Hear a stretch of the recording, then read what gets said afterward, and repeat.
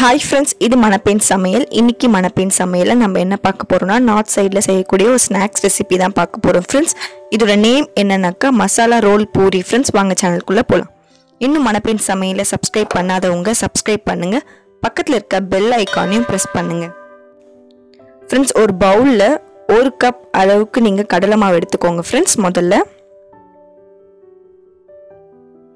அடுத்து அந்த கப்ல 1/2 கப் அளவுக்கு கோதுமை மாவு எடுத்துக்கோங்க.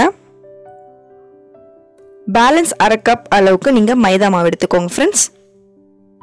நீங்க full and full மைதால செய்யறதாலும் செய்யலாம், பட் ஹெல்த்துக்காக பாதி கோதுமை நம்ம ஆட் பண்ணிக்கிறோம். இது full and full மைதால செய்வாங்க friends. இப்போ இந்த மாவுக்கு தேவையான அளவு உப்பு போட்டுக்கோங்க.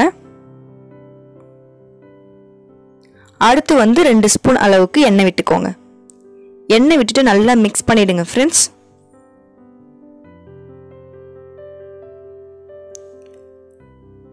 இத நம்ம சப்பாத்தி மாவு பதத்துக்கு கொஞ்சமா தண்ணி ஊத்தி நீங்க பிசைஞ்சு எடுக்கணும் friends. friends இது நார்த் சைடுல இந்த மாதிரி பானி பூரி, பேல் பூரி அதுல இது ஒரு பார்ட்டான ஒரு பூரி friends. இது ரொம்ப டேஸ்டியா இருக்கும். இது கூட நீங்க மல்லி சட்னி ரெடி பண்ணி சாப்பிட்டீங்கன்னா ரொம்ப டேஸ்டியா இருக்கும் friends.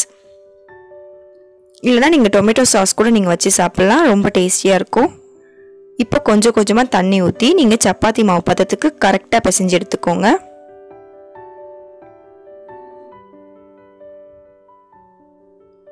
இப்போ நம்ம பிசைஞ்சு முடிச்சாச்சு.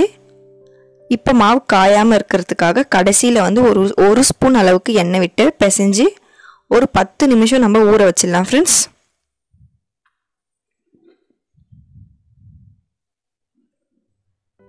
அடுத்து நம்ம உள்ள பூர்ணம் ரெடி பண்ண போறோம். அதாவது மசாலா பூரி ரோல் சொல்லியிருக்கேன் நான். அதனால மசாலா ரெடி பண்ணலாம். கடாய் வச்சுக்கோங்க. 2 ஸ்பூன் அளவுக்கு எண்ணெய் விட்டுக்கோங்க. உருளைக்கிழங்கு நான் 1/4 கிலோ எடுத்து இந்த மாதிரி துருவி தண்ணியில் போட்டு வச்சுருக்கேன். தண்ணியில் நீங்கள் ஒரு 4 டைம்ஸ் வாஷ் பண்ணிவிட்டு அதுக்கப்புறமேட்டு எண்ணெயில் போட்டு வதக்குங்க. அப்போ தான் பொரிக்கும் போது உள்ளே இருக்க உருளைக்கிழங்கு உங்களுக்கு கிறிஸ்பியாக இருக்கும். அதுக்காக தான் இந்த ஸ்டெப்ஸ் நம்ம பண்ணுறோம். இப்போ நல்லா வதக்கிடலாம் எண்ணெயில். இந்த எண்ணெயில் உருளைக்கிழங்கு நல்லா வேகணும், அந்த அளவுக்கு வதக்கிக்கோங்க.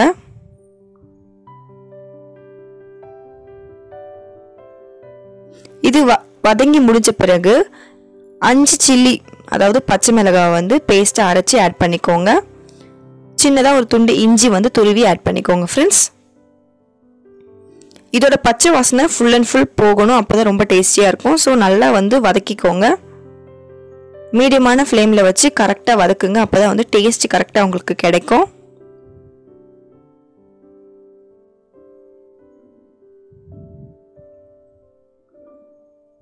நல்ல உருளைக்கிழங்கு நீங்கள் வதக்கிறதுலே வெந்துடணும். எண்ணெயில் போட்டிங்கன்னா அவ்வளோவா வேகாது. அதனால் முன்னாடியே நீங்கள் வதக்கிறதுலே நீங்கள் கரெக்டாக வதக்கிடுங்க ஃப்ரெண்ட்ஸ்.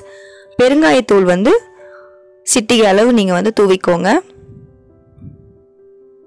அதிகமான வாசனை தேவையில்லை, சிட்டிகை போட்டால் போதும். இதெல்லாம் போட்டு நல்லா வதக்குங்க ஃப்ரெண்ட்ஸ்.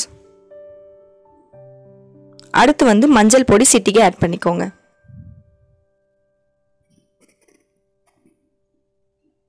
அடுத்தது இதுக்கு தேவையான அளவு உப்பு போட்டுக்கோங்க. மாவில் உப்பு போட்டிருக்கோம், ஸோ இதுக்கு பார்த்து போட்டுக்கோங்க. ரெண்டுமே கரெக்டாக ஆகணும், அந்த அளவுக்கு பார்த்து பதமாக உப்பு போட்டுக்கோங்க ஃப்ரெண்ட்ஸ். அடுத்து நம்ம என்ன போட போகிறோம்னா கொஞ்சமாக ஸ்வீட்னஸ்க்காக சர்க்கரை சேர்க்க போகிறோம். எல்லா நார்த் சைட் டிஷ்லேயும் சர்க்கரை இருக்கும், லைட்டாக ஸ்வீட் இருக்கும். ஸோ நீங்கள் கண்டிப்பாக சர்க்கரை ஆட் பண்ணிக்கோங்க.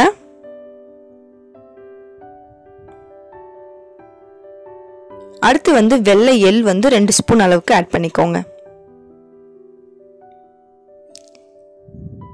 நல்லா வதக்கி விட்டுட்டே இருங்க ஃப்ரெண்ட்ஸ், இல்லைன்னா அடி பிடிக்கும்.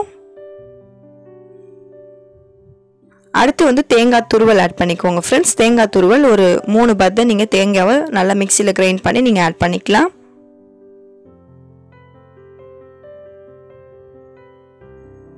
அடுத்து 1/2 லெமன் ஆட் பண்ணிக்கோங்க. புளிப்பு கம்மியாக வேணும்னா நீங்கள் 2 மூடி அளவுக்கு லெமன் ஆட் பண்ணால் போதும். இப்போ நம்ம மாவு ரெடி ஆயிடுச்சு. இப்போ இதை ரவுண்ட் பண்ணி பால் பண்ணி நம்ம சப்பாத்தி தேய்க்கிற மாதிரி தேய்ச்சி எடுத்துக்கலாம்.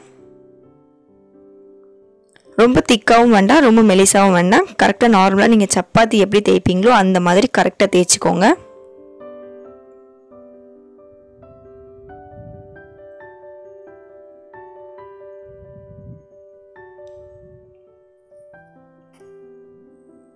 இப்போ நான் தேய்ச்சிட்டு இருக்கேன்.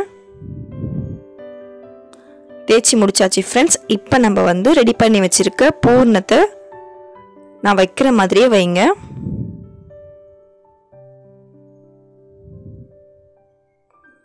அப்பதான் வந்து உங்களுக்கு ரோல் பண்ண ஈஸியா இருக்கும். அதுக்காக தான் நான் இந்த மாதிரி வைக்கிறேன். இப்போ அப்படியே ரோல் பண்ணுங்க. ரோல் பண்ணிட்டு நீங்க கண்டிப்பா இதை ஒட்டணும். ஒட்டினாதான் உங்களுக்கு வந்து எண்ணெயில போடும்போது பிரியாம இருக்கும். ஸோ நீங்க வந்து மைதாவை கொஞ்சம் தண்ணியில கரைச்சி அதை நல்லா அப்ளை பண்ணி நல்லா டைட்டா ஒட்டி விட்டுருங்க. இல்லைன்னா பிரியும். அதனால இதை கண்டிப்பா வந்து நல்லா டைட்டா ஒட்டிக்கோங்க. இப்போ நம்ம ஒட்டியாச்சு. அப்புறம் சைடில் இருக்க மசாலா வெளியில் வராமல் இருக்கிறதுக்காக நம்ம வந்து உள் சைடாக வந்து மடித்து விட்டுருங்க. இந்த மாதிரி மடிச்சுட்டு அது பிரியாமல் இருக்கிறதுக்காக அங்கேயும் வந்து நீங்கள் மைதாவை வந்து கொஞ்சம் போட்டு ஒட்டி விட்டுருங்க. இதே மாதிரி நீங்கள் அந்த சைடும் வந்து செஞ்சு ரெடி பண்ணி வச்சுருங்க ஃப்ரெண்ட்ஸ்.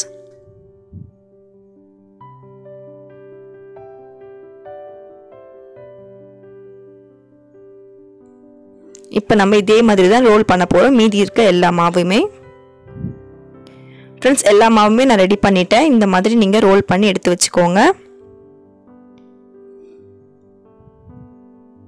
அடுத்து வந்து என்ன பண்ண போகிறோம்னா, கடாயில் எண்ணெய் ஊற்றி நல்லா வந்து மீடியமான ஃப்ளேமில் வச்சு இதை போட்டு பொரிச்சு எடுங்க. நல்லா மிதமான ஹீட்டில் வச்சு பண்ணிங்கன்னா தான் உங்களுக்கு மொறுவலாக கிடைக்கும்.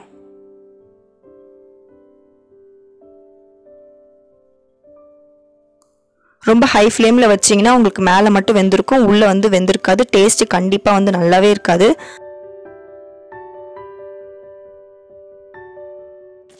ஃப்ரெண்ட்ஸ், இப்போ நம்மளோட மசாலா ரோல் பூரி ரெடி ஆயிடுச்சு ஃப்ரெண்ட்ஸ். கண்டிப்பாக ட்ரை பண்ணி பாருங்கள். சப்ஸ்கிரைப் பண்ணாதவங்க சப்ஸ்கிரைப் பண்ணுங்கள். பக்கத்தில் இருக்க பெல் ஐக்கானையும் ப்ரெஸ் பண்ணுங்கள்.